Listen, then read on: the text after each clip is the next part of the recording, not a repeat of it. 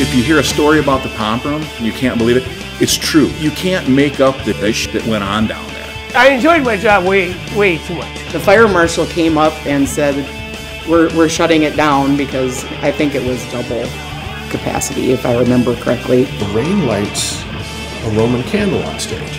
The strangest melting pot of weirdos that you're ever going to see. The best musicians in the world showing up to play there. I knew it was a magical time, and I knew that it wasn't going to last forever. We were lucky enough to have a playground like the Pomp Room. Even though the genres of music changed over the years, the type of clientele changed over the years, the one thing that never left was that family feeling. It was a dive. It was a dump.